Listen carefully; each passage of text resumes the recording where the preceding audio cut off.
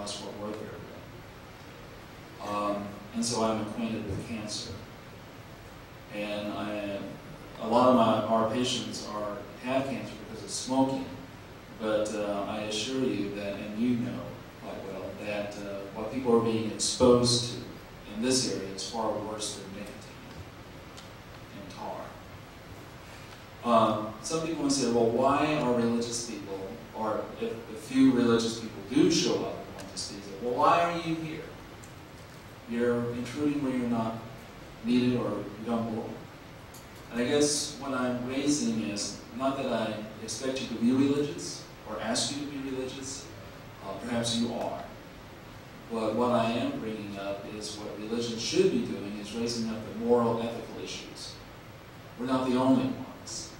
It would be nice to see some philosophy professors here and others to raise the ethical, moral issues. And economics should not be divorced from ethics or morality. Because if it is, it's cancerous. And I think we're seeing the results of that in this state, in our nation, and doubtless in the world. Religion is, or religions are concerned about a couple of things that are very relevant to what we are here tonight for. One is truth. We say God is truth, or the Buddha nature is truth, or ultimate reality is what is true.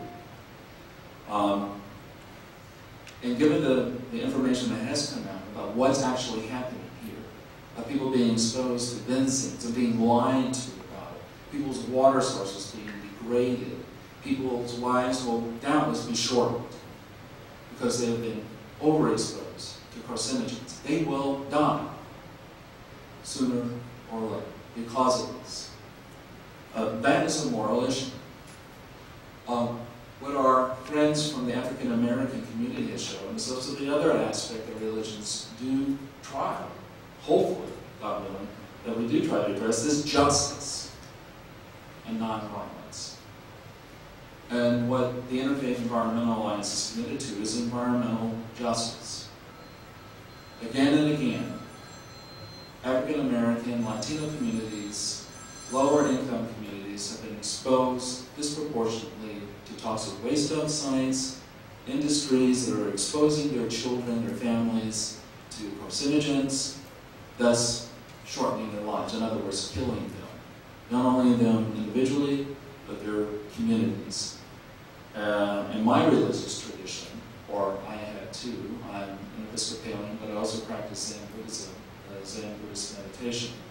Both of those traditions would say that is a gross immorality, a violation of the law of love.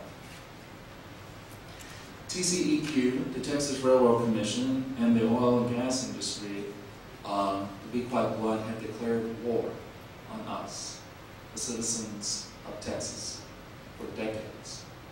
Decades. That sounds maybe hyperbole, but I'm not exaggerating. When people's lives are sacrificed for profit, when communities are decimated for profit of oil companies and those who do their bidding, i.e. TCEQ, the Texas Railroad Commission, and others, that is a gross immorality. When we read about how the Canaanites sacrificed their children to a deity called Moloch, filling it with fire and putting their children on it and hearing the screams of their children and drowning it out with music, are we any different by sacrificing our children for corporate profit? A certain obscure Jewish prophet has made a comment, you will know a tree by its fruit. And the fruit that we've been getting here in this state is poisonous. I also, in my past, worked as a caseworker in an outpatient psychiatric clinic, and I've done psychiatric research as a research study coordinator. And so it's not a metaphor for me to say that TCEQ, the Texas Railroad Commission, and other political entities of this state, including, I would say, our governor, are sociopaths. They are sociopaths because they do things without any sense of moral guilt or remorse, doing things they know are destructive, lie, and dissemble. You are in a rogue state if you have not become aware of it. Our our so-called political organizations or bodies of government have betrayed us. They have declared war on us. People are dying. Homelands are ruined. Livestock are dying. So one thing we do urge you, EPA, is, yes, do the research that you need to do to look at all the issues that are happening here and throughout the state, and indeed throughout the United States. Because just recently I watched Gaslight, and I felt like a knife went through my heart. Our nation is under war. The oil industry, the gas industry have declared war on us for the sake of profit. And so I urge y'all to do criminal investigations leading to indictments of TCEQ, the Texas Railroad Commission, in our government.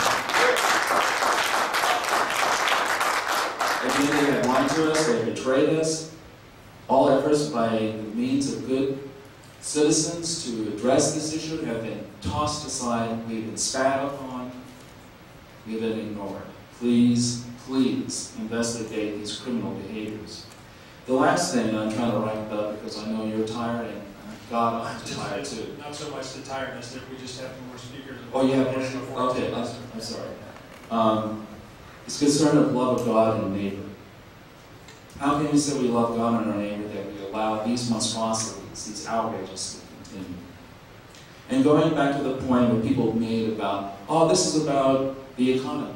This is about jobs. What good is it if, quote, jobs are provided at the expense of people's health, their well-being, their lives, their livelihood? And who gets the profit anyway? I think the gentlemen from those neighborhoods that have been oppressed for the longest know very well who gets the profit. It's not the communities. The oil and gas industries are malignancies. They're tumors that suck up our resources and leave us with the toxins. Jesus of Nazareth said, one cannot serve God and money. Now, you can be an atheist, but I think you can understand that God means justice, truth, and compassion.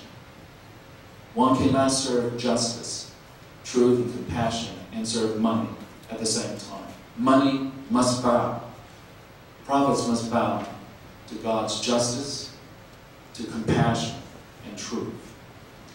And in closing, Moses told the children of Israel before they went into the promised land, or when he presented to them the law of God, I present to you two things. I present to you life or death. Choose life.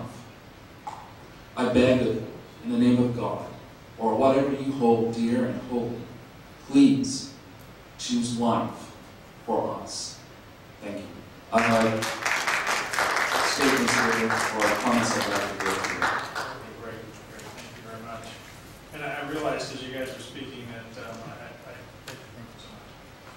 that I hadn't reiterated probably for the later speakers. We have a sound system that's set up that after 4.5 minutes there's a little ding that goes off to warn you that there's about 30 seconds or so left, and obviously we'll let people go a little beyond that. But Gene Freeman, let's see, let me try these again. Gene Freeman or Bruce Cunningham. I think we may hang out with those guys and go with George Schellmeyer. Close enough. Okay. All right, thank you, sir. And John Rath.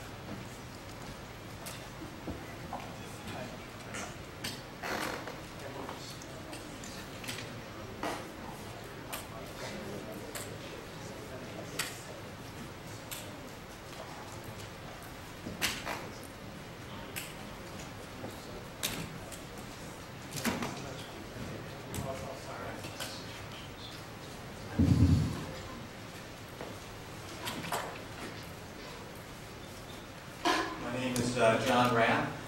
I'm a citizen in Barnesdale. I'm a father. Tonight I'm representing 25,000 Sierra Club members in the state of Texas, of about which 5,000 reside here in the Dallas-Fort Worth area. I'd like to thank you for being here, and please carry that message back to Washington, that we appreciate your leadership allowing you to come down here. And Nick, thanks to you. I know you got a lot of emails and you did a lot of grunt work in this whole process, and it's really appreciated. For 25 years, I was hopefully part of the solution.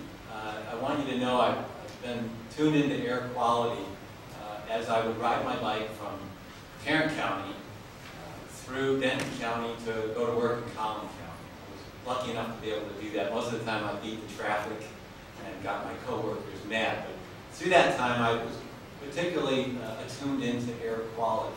And that was some exercise physiology background I bring here tonight. The things I'd like to ask you for or tell you about is, number one, trust. Because if we are going to move away from polluting sources and use natural gas as a transition fuel, we've got to have an entity that we can trust. You know for sure that it is not the TCEQ that we trust, but we will put our trust in you. So please carry that back. When you look at your regulations, please make them comprehensive and look at the entire lifestyle of the entire gas and oil industry, from before a drill bit hits the ground to well after the gas is taken out and the oil is taken out. We need, along with that, baseline testing. Baseline testing that's done not by the industry, or at least not overseen by the industry, but that is paid for and regulated by you guys that we trust. Please make it cumulative and consider our region. There are other regions. I happen to be from Western New York as a kid, and I know that there's a lot of concern up there in the Marcellus Shale in Louisiana. So look at us, look certainly as a nation, but also recognize there might be some differences in the regional aspects, like the Barnett Shale. Wherever you can, find and eliminate loopholes. Startups, shutdowns, upsets, non-upsets, malfunctions, or whatever. Don't let those go unpunished or unregulated, please. Too many emissions get out without any consequences. I'd ask that as you change or modify your regulations to make them tougher, that you look at worst-case scenarios and review them periodically for worst-case scenarios. Technology changes. In many cases, it gets better, and so our regulations need to change and keep pace with that technology. Please mandate that the best available technology is used on certainly any new permit, but please modify your regulations so that existing operations, at whatever opportunity you can write into the rules, have to update their technology so that it is the best around as well. Grandfathering, in my opinion, should be eliminated.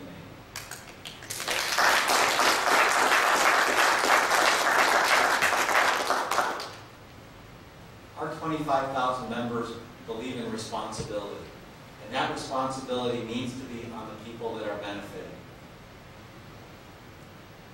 Oil and gas industry should have to be fully bonded.